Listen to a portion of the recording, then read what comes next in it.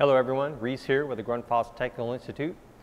Today we're going to give you a quick demonstration on how to program the CU352 clock program for a Hydro MPC system. So here we are with a close-up of our CU352 controller.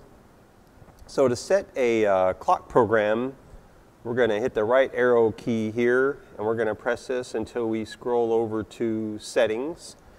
And then the clock program is found within the primary controller section of settings. So we hit OK here, and you can see here there's our clock program. So we're going to hit OK to go into the clock program. So now what you're going to see is a chart. So the chart will show you your set point pressure as it corresponds to the day of the week or the time of the day. So we can see here that we've got pressure here on the y-axis, and then on the x-axis we've got the days of the week there. The nice thing about the chart, as you'll see, is that it gives you a graphical representation of what you programmed in, so it kind of gives you an idea whether you did it right or not. So what we need to do is we need to enter in events now. So for example, let's say that we have an office building that has a normal set point of 65 psi. But we know that, after 5 o'clock people start leaving, going home, and then the building is got no one in it or very low occupancy throughout the night until the next day. So we'd like to set back the PSI, the set point pressure, during the times of 0 or very low occupancy. So let's say we want to set our pressure back by 10 psi. So we'll reduce the pressure from 65 psi down to 55 psi during the low occupancy hours. And then have that remain at 65 psi during the hours of the building when it's occupied. So what we need to do is enter in events. So we're going to go here and we're going to enter in event number 1. Actually, what we need to do is enable the clock program, otherwise we won't get it. So we're going to go ahead and enable the clock program here, and then we're going to enter in event number 1. So when we go into the events, you'll see here where each event you can either enable or disable. So we're going to enable event number 1. And the operating mode, you can actually have a system come to a complete stop for certain hours of the day, but in our case we want it to run normally at a determined set point. So we're going to have this at 55 psi, which is good.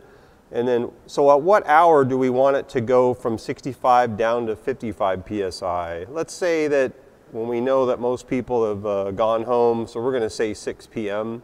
So we're going to hit OK there. If we wanted to, we can make it 6:15 or something. We're going to leave that at 0 minutes.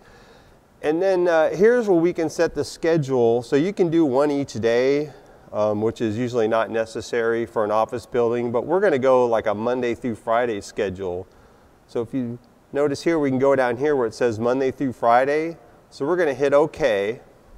So event number 1 we've set up to kick it back to 55 psi at 6 p.m. So that's event number 1. So if we hit the back arrow that goes back to our graph, you'll see here where our graph pretty much shows a constant pressure of 55 psi. But what we need is another event that kicks it back to our 65 psi set point. So we're going to go to event number 2. We're going to go ahead and enable event number 2.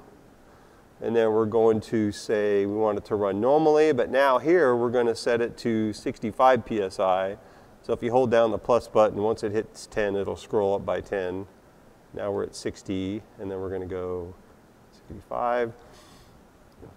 And what we're going to do is we're going to kick this back to 65 at a time when we know people are coming into the building. 6 a.m., probably 7's a good number because that's when you're going to have the bulk of the people beginning to show up. You could pick 8 too if you wanted to. So we're going to go down here. We're going to go to that same Monday through Friday schedule.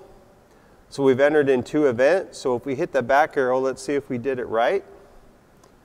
And as you can see here, looks like we're going up to 65 for a while, coming back down to 55. So it looks like we're good there.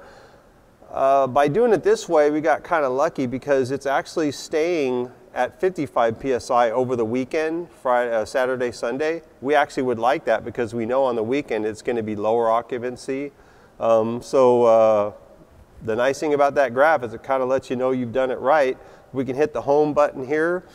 because our time, the actual time right now is you know, a little after 4 o'clock, it still hasn't kicked into that 55 psi, so we're at the right set point, which is 65 psi.